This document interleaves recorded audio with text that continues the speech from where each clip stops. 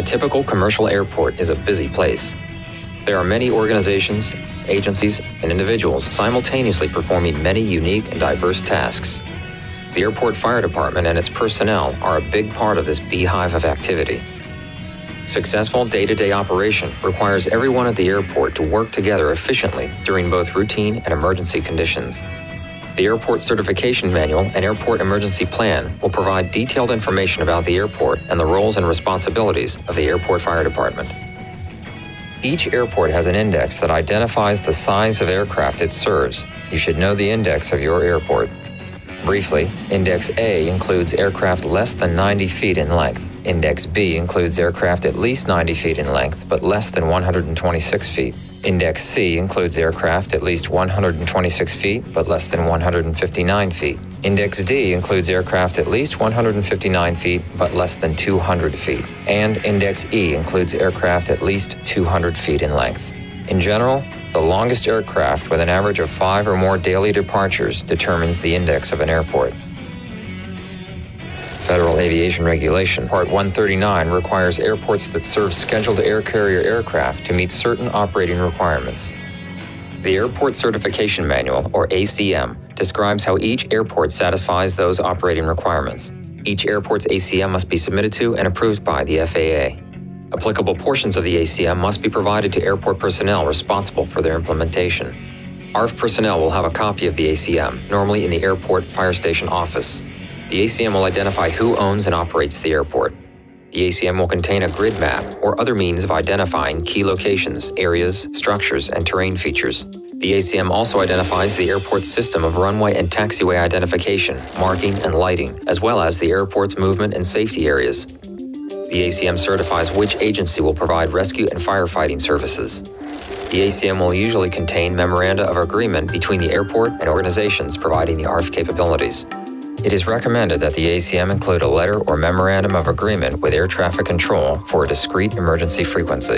The ACM also indicates the airport's index and the types and quantities of ARFF apparatus and extinguishing agents available to meet Federal Aviation Regulation Part 139 requirements. The ACM describes how hazardous cargo is handled, stored, and transported on the airport, and by whom. It also gives details about airport fueling operations. The airport is required to inspect the facilities and equipment of every airport fueling tenant every 3 consecutive months. Firefighters may help with these inspections. Federal Aviation Regulation Part 139 mandates that airport features must be inspected once during daylight hours and once during hours of darkness, immediately after an aircraft incident, and when required by unusual conditions. The ACM will normally contain a copy of the self-inspection form. Notices to airmen, or NOTAMs, will indicate the dates and times for which they apply. Current NOTAMs should be posted in the airport fire station. The ACM also addresses procedures for controlling ground vehicles in the movement area, radio communications, using light guns when radio communication is lost, snow and ice removal, wildlife hazard management, evacuation or shelter in place. The Airport Emergency Plan, or AEP, is included in the ACM but can be a standalone document. As required by Federal Aviation Part 139, the AEP must assign emergency responsibilities, establish lines of authority and organizational relationships, indicate how response actions should be coordinated, describe how people and property will be protected in emergencies and disasters, identify response and recovery resources available within the airport or by agreement with local communities. The AEP has 4 major components. The basic plan describes the legal authority for emergency operations, general concept of operations, and general responsibilities for emergency planning and operations. Functional annexes are broad plans for the performance of specific tasks. They are unique to each airport and applicable to all emergencies. Hazard-specific sections provide additional information and instruction for specific hazards, such as bomb incidents, structural fires, and natural disasters. This information should be identified as sensitive in the AEP. Hazard-specific sections are designed to be pulled out of the AEP and used to manage emergency situations. Standard operating procedures and checklists provide detailed instructions on how to perform individual and organizational responsibilities and tasks. The AEP contains other important information that should be carried on ARFF apparatus, such as resource databases, multiple casualty incident plan, and information on the use of a discrete emergency frequency during aircraft incidents.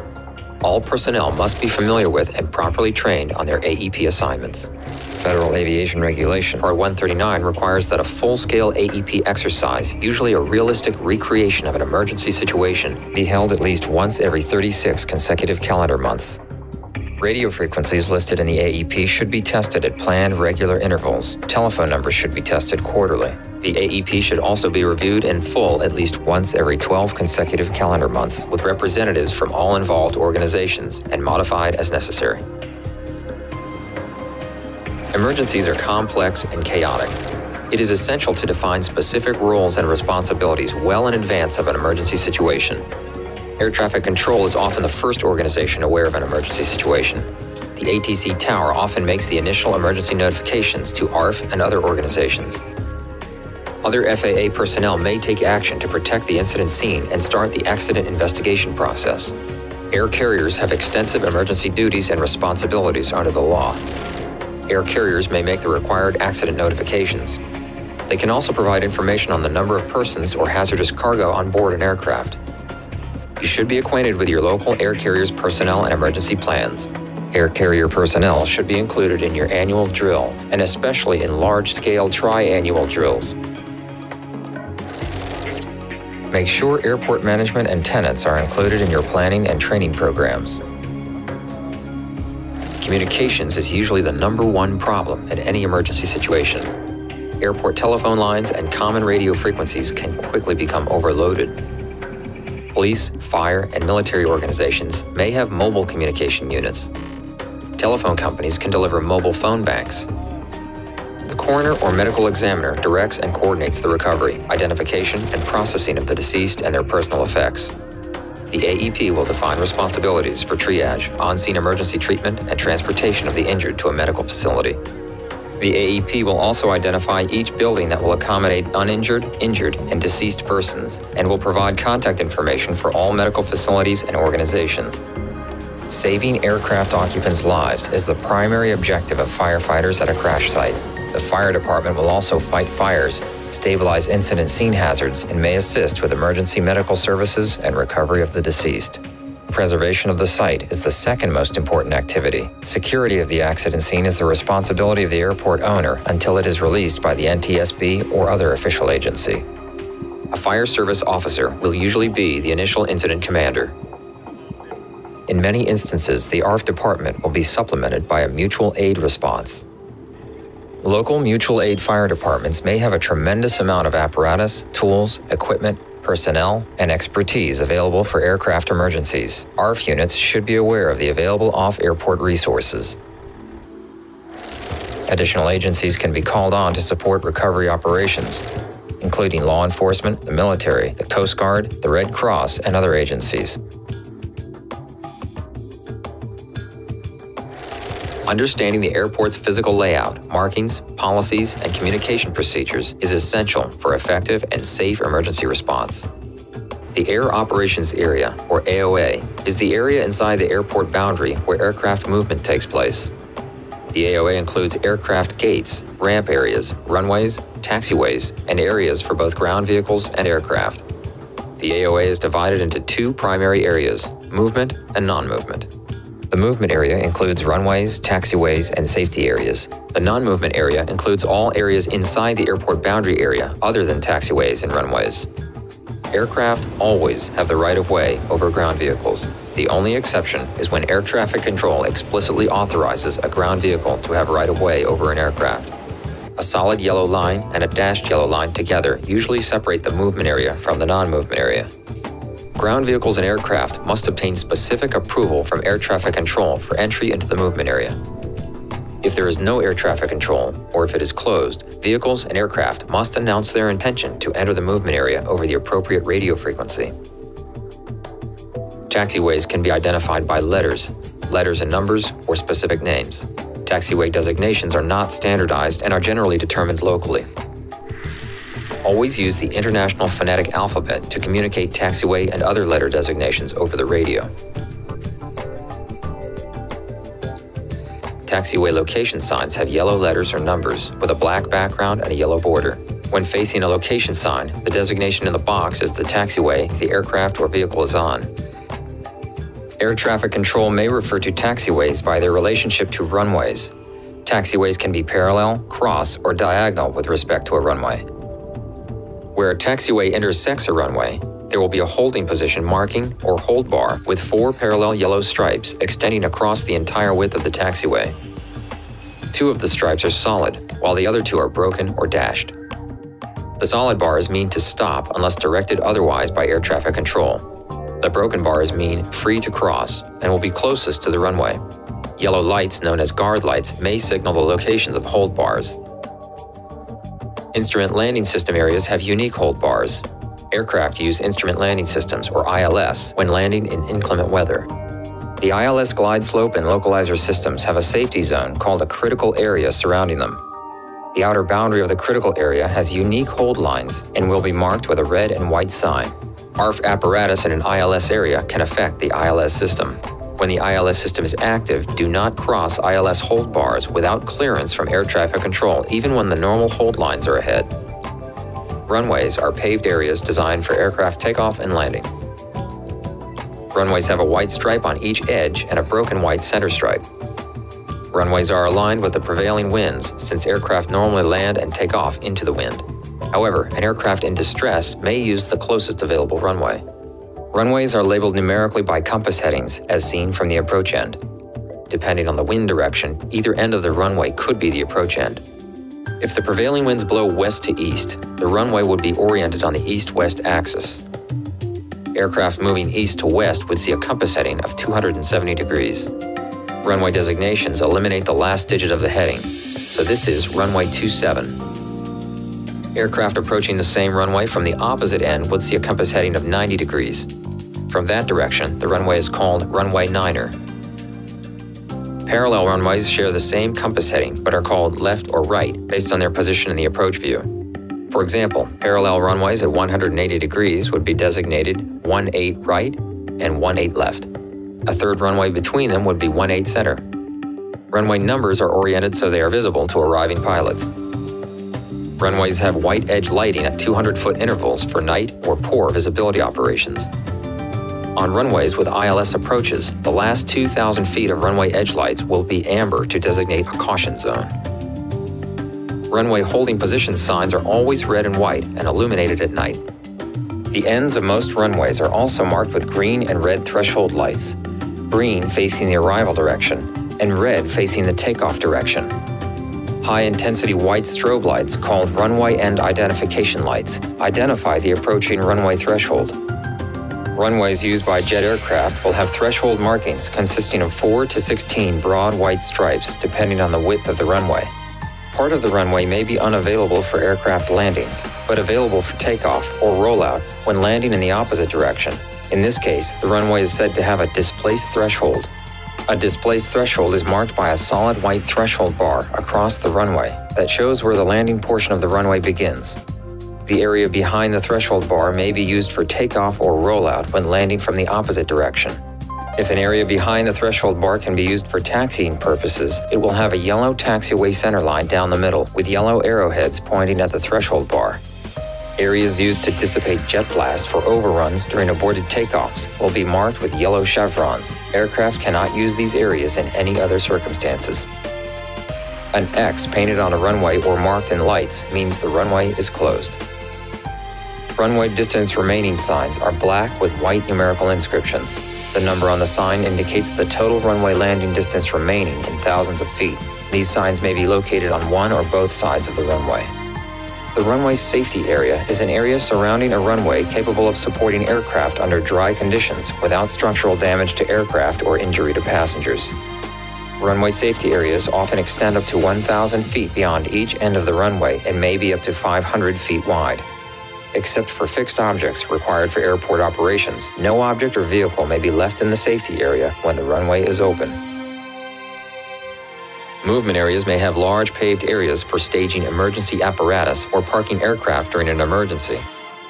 Most airports also have free travel areas, such as perimeter roads and service roads, where vehicles can move independent of air traffic control.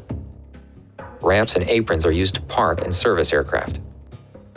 A gate is a terminal area where air carrier aircraft park to plane and deplane passengers. Exercise extreme caution and care when operating around ramps, aprons, and gates. Large aircraft parking areas will often have red and white envelope lines on the tarmac to indicate the area the aircraft will use. Do not park inside an envelope or behind aircraft at the gate. Check with ramp personnel to find a safe place to park, and be sure to leave someone with a parked vehicle to move it if necessary. All vehicles must yield if anti-collision lights are on, which means the engines are running or the aircraft is being moved. The airspace around every major metropolitan area in the country is crowded with aircraft flying, landing, and taking off. Statistics show that 88% of aviation incidents occur during takeoff and landing, which together make up only 7% of total flight time. Air traffic control is responsible for coordinating, sequencing, and separating the movement of aircraft during takeoff, flight, and landing. When an aircraft is at a certain altitude, location, or distance from the airport, the pilot will switch to the air traffic control tower frequency for their final destination. Air Wisconsin 3750, Richmond Tower, state nature emergency. In an emergency, any aircraft may attempt an emergency landing at the nearest accommodating airport. An aircraft incident can occur at any time or place.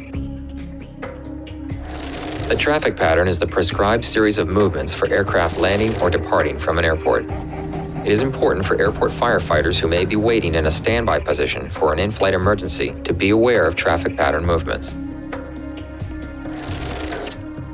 A typical traffic pattern has the following components: the upwind leg, the crosswind leg, the downwind leg, the base leg, and final approach, also known as final. In an emergency, an aircraft may not fly a traffic pattern, but rather a straight-in or modified approach. An aircraft in an emergency situation may force other aircraft in traffic patterns to perform go-around or missed approach maneuvers instead of their planned landing approaches. Airports serving air carrier operations will have a security identification display area, or SIDA. Personnel in this area must have an appropriate airport badge or an escort. You should investigate anyone without an appropriate badge visible. If necessary, escort the person out of the SIDA or notify security.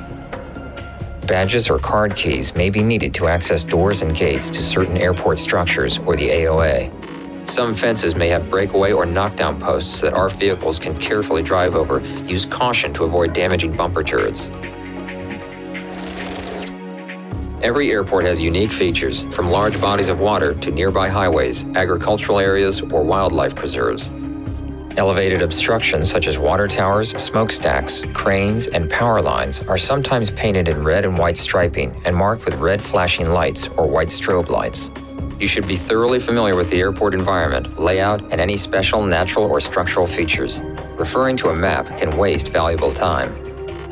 You should also be aware of the current and projected conditions and activities of the airport, including weather and construction projects. Many airports present structural fire protection problems similar to a small city.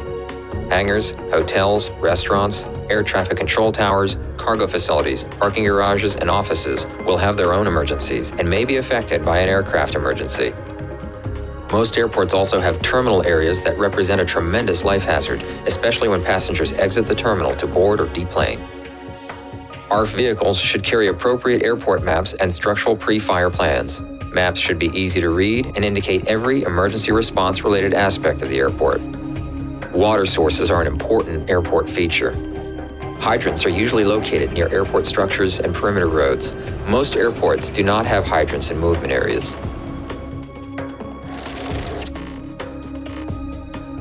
Fueling operations are the #1 fire prevention consideration at airports. Fire prevention measures focus on preventing spillage and eliminating or controlling potential ignition sources. Fuel is loaded onto aircraft by one of 3 methods. One method uses underground piping and underground fuel hydrants in aircraft ramp parking areas. A fuel hydrant truck regulates the flow of fuel into the aircraft. A second method is to use fueling islands. A third and most common fueling method is by tanker truck. To transfer fuel, truck drivers must hold open a dead man device, which will shut down the fueling operation if released. Fuel trucks must also have emergency shutdown switches and fire extinguishers. Larger aircraft receive fuel through single-point fueling connections under the wing or in the fuselage. In addition, almost all aircraft have over-the-wing fueling locations that fill directly into individual tanks. Fire extinguishers are required on aircraft service ramps, fuel loading racks, and fueling vehicles.